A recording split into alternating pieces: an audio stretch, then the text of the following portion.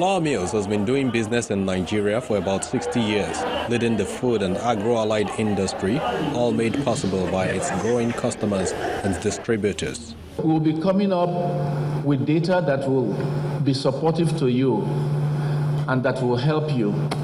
Even your relationship with our company. There are so many times that you are finding out, how much have I done? It is already half of the month. How much have I done? Am I meeting up my target for the month? The forum moves into a dialogue session to examine some key areas of concern.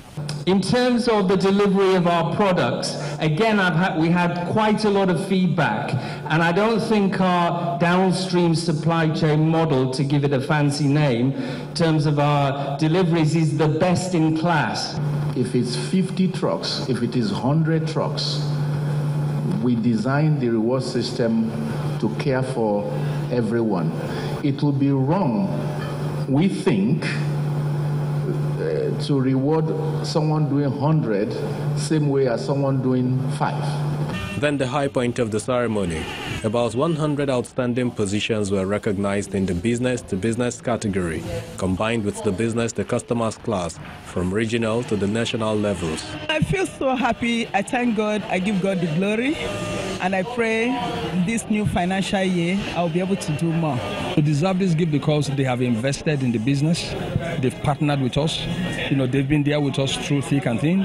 They have been consistent, with their delivery. They've been consistent with their investments. We want them to be successful because if they're successful, we're successful. And we'll continue to work with them, to build their businesses as we build our business.